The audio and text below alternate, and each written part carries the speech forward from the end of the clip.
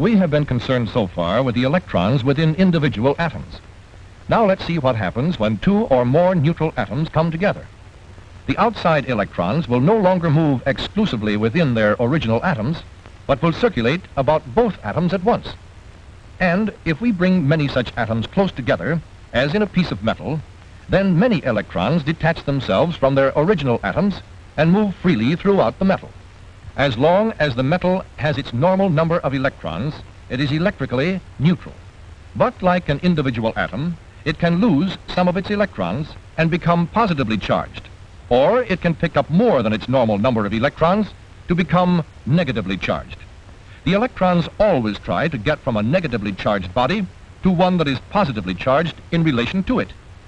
And if they are brought together, the electrons will flow from one to the other until both objects are equally charged.